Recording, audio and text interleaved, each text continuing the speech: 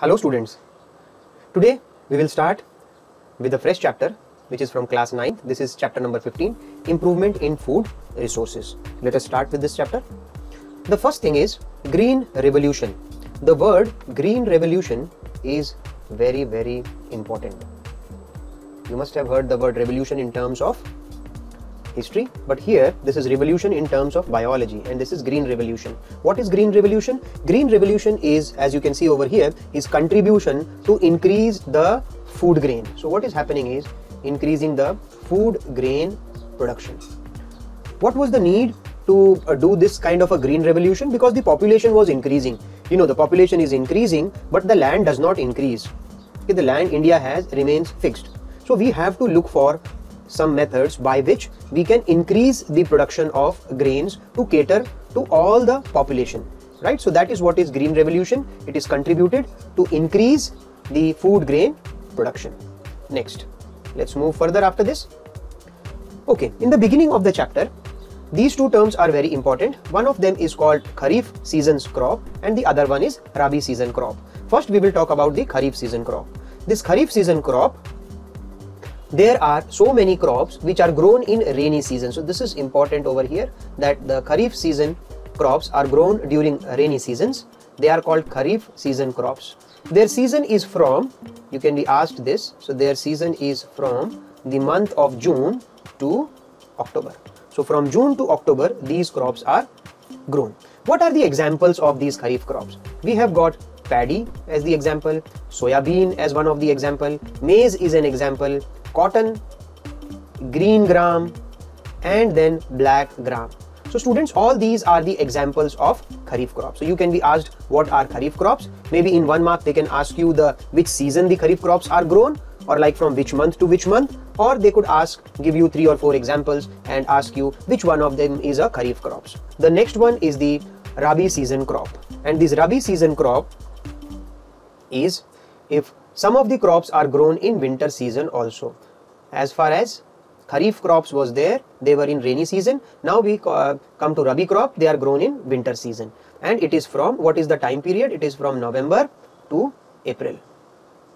What are the examples of these crops? The examples of these crops are, say, the wheat crop, the gram, pea, or mustard, or linseed. So these are some of the examples. Let us proceed further.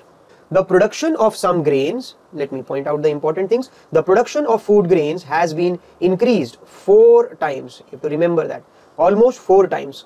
Kahan se kahan tak?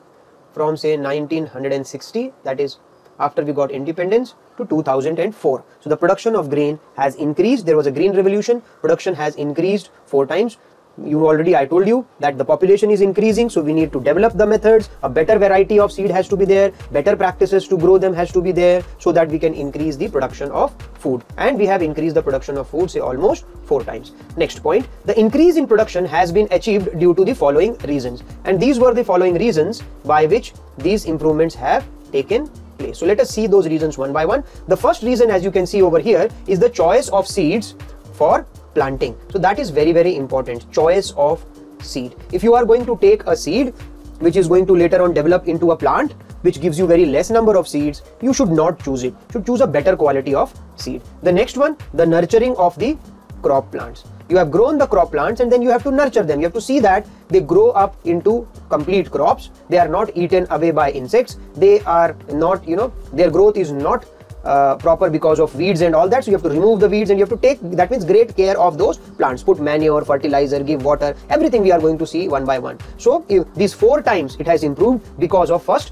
of choice of seeds, better seeds was chosen, then better care was taken for the crop plants, and after that the protection of growing and harvested crops from the loss. As I told you, protection of the growing crops is very important from insects, birds and all, and then the harvested crops. Okay, that means after the crop is ready, you harvest it, you cut it down, and then you keep it somewhere, and then also it has to be protected from insects, from rats, and from other animals. So harvested crops, so the loss is minimum. If the loss is minimum, the more amount of crop will be there to serve the common people. Okay, let us proceed further. Okay, so in India, we have got following 3 scientific approaches are adopted to obtain high yield of crops. So we have divided all these methods which we have used to increase the production of crop by 4 times by using these methods. The first method is called crop variety improvement, which includes the better seeds, as you have seen, choice of seeds. Then it is crop production management. So how do you produce the crop? Fertilizers, manure and all, so that the crops are grown fast, okay, and there is less loss of the crops. Next, crop protection management. Crop protection management also we need to take care as to protect them from weeds, protect them from other insects. So all these 3 things are very, very important: crop variety, crop production and crop management. We are going to discuss each one of them in detail one by one. The first one is the crop variety improvement. What is there in crop variety improvement? See here, the main aim of this process is to get as many of the desirable and economic characters as possible in one variety. What are they going to say? They are saying that the main aim of this process is to get as many of desirable and economic characters as possible in one variety. अब ऐसी variety उगाइए किसी भी फसल की जिसमें जो जो आपको characters चाहिए, उसमें ज़्यादा दाने होने चाहिए, should have more number of seeds, should be disease resistant, okay, economically also should be important, like you should be able to sell them, okay, and other possibilities should be there. This includes, it is written clearly over here, first is disease resistance.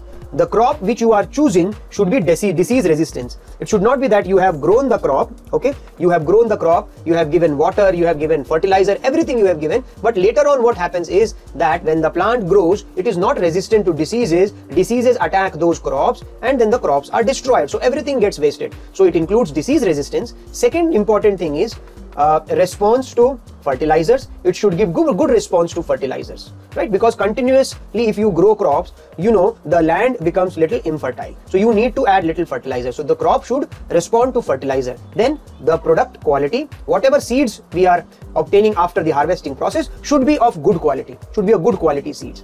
And next thing is should give you high yield. High yield means like how much of crop, how much of seeds you are obtaining from one particular plant, right? So for example, if there is a tree which makes say only 20 or 30 mangoes in a year, and there is one more tree which gives say hundreds of mango in a year, okay, so definitely you would like to grow the plant which gives you more number of mangoes, right? So that is what is meant by high yielding variety of the crop. So whatever we are desiring, that particular crop should be disease resistant, should respond to fertilizer, should be product should be of good quality seeds, okay, and it should give you a high quality seeds, and high yield of seeds is also very, very important. For this purpose, scientists have started using a practice which is called as hybridization. So this hybridization is very, very important. The term hybridization is very important. What is the meaning of the term hybridization? It means the process of crossbreeding. This is important word. So you are crossbreeding. What are you crossbreeding? You are crossbreeding two genetically dissimilar varieties of crops. So there are two varieties of crop. They are genetically dissimilar, they are not similar. So two different varieties of crops you are taking, and then you are crossbreeding them to produce a new one. So, and the plant which is obtained, that the new crop should have the desired characteristics, is called hybridization. See, you have chosen two genetically dissimilar variety. Say one of them has good roots so that it can absorb water nicely. The other one has good amount of produce, a good yield. So you want now to hybridize them so that the plant which you get has better root system so that it can absorb water and minerals to a very good extent, and also it should give you a great yield. So like one of them is disease resistance, the other one is high yield. So you want to crossbreed them so that you get plants which are better disease resistant and also giving you high yield. So all this is done by the process of hybridization. Let us proceed further. After hybridization, the various desirable characters are as follows. So here is a list of all the different desirable characters which should be there in a crop. Let us read them one by one. The first one is to improve the productivity of the crop. Yes, we should select a crop which should increase the productivity because the population is increasing day by day. Second one is to increase the quality of the crop. The quality of the seeds also should be of a better quality. Next, the third one is to develop resistance against the diseases, against insects, against heat, cold, conditions of drought और water logging conditions. कहीं पे जहाँ बहुत ज़्यादा पानी भर जाए तो वहाँ पर भी हमारा crop ऐसा होना चाहिए कि उसका stem इतना strong होना चाहिए कि it should not bend or it should not become weak and the crop should not get damaged if there is a waterlogged condition, or if there is drought condition, it should be able to sustain some level of drought situation. Cold, or if the weather slowly immediately changes from hot weather to cold weather, the crop should not die. Should be able to resist some kind of climatic change from hot to cold or from cold to hot. Also, it should be disease resistant, insect resistant. So we have to see all these characteristics. Some other characteristics are also there. The one of them is to reduce maturity of the crop. To reduce the maturity of the crop, say for example a crop takes say full 1 year to mature, so the farmer is going to get the yield only after 1 year. If say for example the crop gets matured in say 6 months, so then what farmer advantage he will get is that he can have 2 crops in 1 year, right? So the time for the crop for its maturity should be less. So we should always look for this particular feature. Next one is to develop desirable agronomic characteristics. What are the agronomic characteristics? Is something like branching of the fodder crops. So if you are using your crops as a fodder for the animals, okay, for their purpose of eating, so you want that it should be branched so that it gives you more leaves, more stems, okay, so it will be more useful for the purpose of giving it for fodder to all the animals. The next one is the dwarfness in cereals. After this, let us move to the next topic of crop production management. This topic of crop production management is little lengthy, so we are going to discuss this method of crop production management in our next video.